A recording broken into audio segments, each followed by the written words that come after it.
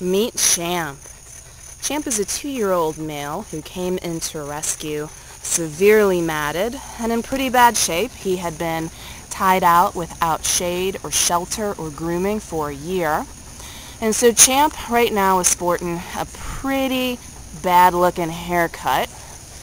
You can see most of the fur on his back has been removed, and that's because Champ was covered in maggots, which were a result of flies laying their eggs on the wet spots in his undercoat that couldn't properly dry. Good reminder of the importance of regularly grooming your peer, in addition to providing adequate shelter from the rain. But the good news is Champ has made a complete recovery from the dehydration. His sores are healing beautifully, and that coat is going to grow back in. Champ is extremely affectionate and extremely happy. Despite being tied out, this boy has absolutely no hesitation about taking his walks or about showing affection to humans.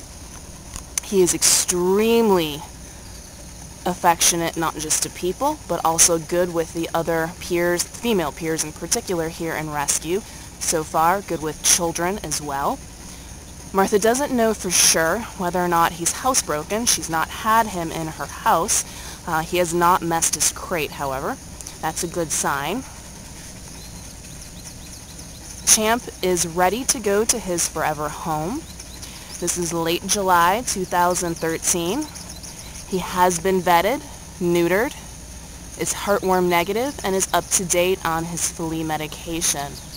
So if you want to offer this beautiful, friendly boy a soft, air-conditioned couch to lay on, rather than that tree he used to be tied out to, fill out an application at CarolinaPeerRescue.com.